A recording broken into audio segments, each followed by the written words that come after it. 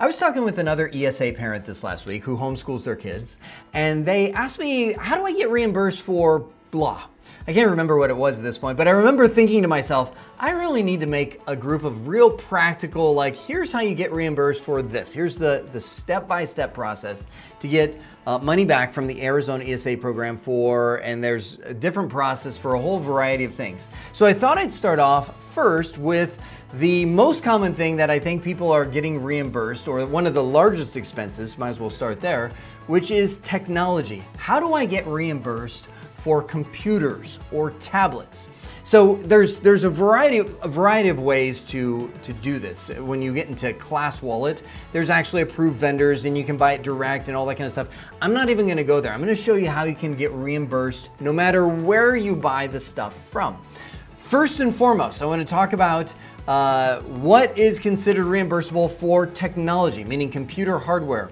As of right now, which is August 5th, 2024, computer hardware and technological devices, easy for me to say, like calculators, personal computers, laptops, tablets, microscopes, telescopes, and printers are all considered, all considered reimbursable. Doesn't include things like televisions, telephones, video game consoles. I've actually been asked that. Can I get my PlayStation reimbursed? There's an educational, no, they won't do that right there. So now it says, such as, and includes, now it doesn't mean that it's limited to, but before you go beyond that list right there, it's always best to chat into Arizona ESA or put a call in, send an email, just be like, hey, I've got this, can I be sure to get this reimbursed? You don't want to be in a case where you buy something expecting it back and you don't. So in this case, this is one of the things that would qualify it as a laptop, Apple MacBook Air. Now it could be, there's no brand lock-in. There's no limitation. For example,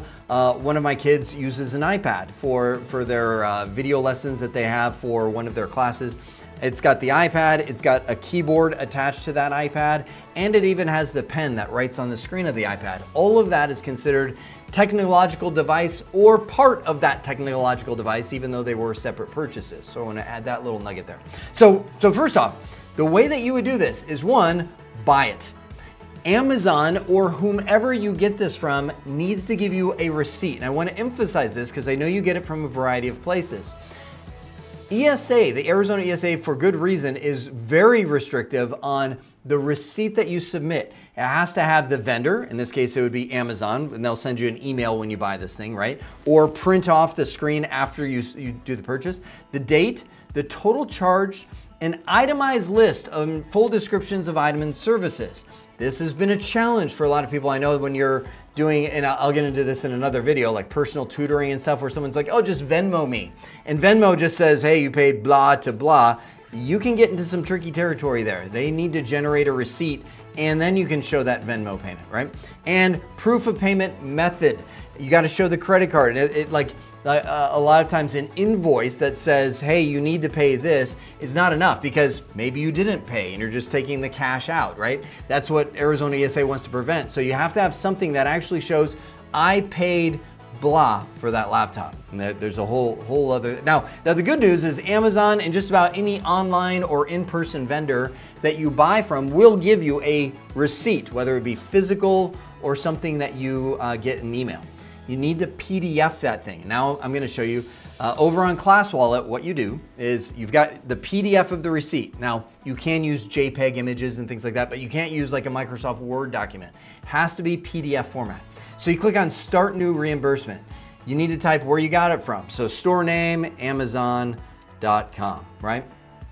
Now it's going to have in here your final price, like you're gonna get sales tax on that and all of that. This is just right here for demonstration. I'm gonna use $849.98. And again, your actual receipt will have everything else added to that. Okay, so I type that in, it's gotta match the receipt, right? I hit next. Now let me pause right there. If you buy multiple laptops for children, like let's say you've got 3 kids, you buy 3 laptops. It's all on one invoice. That's okay, right? Or one receipt, I should say. That's okay. You can submit that one receipt and you do it for every single one of the kids. You just, when you type in the amount, you just type in the amount from that receipt for that one kid. Are you following me, right? So if you have a receipt that has 3 kids, now it could get tricky, especially if you have a bunch of other stuff on there because you've got not only the item, but the sales tax, which is bunched together. You may have to do some math, which I found myself doing, to where I've got to break out that receipt. It's always best if you can get 1 receipt per purchase. I know that's not always possible, and if you do, you get to play math games. But we're homeschooled. Kids can do that. So $849.88 is the price for that 1 purchase, right? I hit next. Now I put my documentation up there. Now I'm gonna go, I think I just put a fake receipt. Fake, let me just put fake laptop receipt, which all I did was, oh, of course, it's larger than 5 pages. Let me just see if I have something I can upload real quick. Let's upload a picture of Nathan. This is a guy who actually does video editing for me. Sorry, Nathan, you've been chosen. So I've got Nathan that happens to play the role of a receipt right now, but that would normally show your receipt, right, that you've uploaded, and obviously I just learned it can't be larger than 5 pages. So I hit next. So now it says, okay, you've got your purse right here, and it shows the total available that I'm gonna blur out because that's my personal kiddo. I'm gonna hit the checkbox, and right there, computer hardware and technological devices. That's the one that you would want to select. Check the box on there, which immediately puts it into this category. So even if you buy a microscope, even if you buy a telescope or a printer, or ink for the printer, which is almost more expensive than the printer itself in most cases. All of that falls under computer hardware and technological devices. Scroll down, hit next. It then shows right here, here's your total. Sometimes if it's something where I'm like, I need a little explanation, I might go in here and say, this is for my child's video learning library, or whatever. You don't have to put a comment there. A lot of times, just put yourself in the Arizona ESA person's shoes. If there's something where you're like, I don't know about that, you might want to put some explanation in there because this is your voice to them. I've never gotten a response back, but I found that mine get approved pretty quick.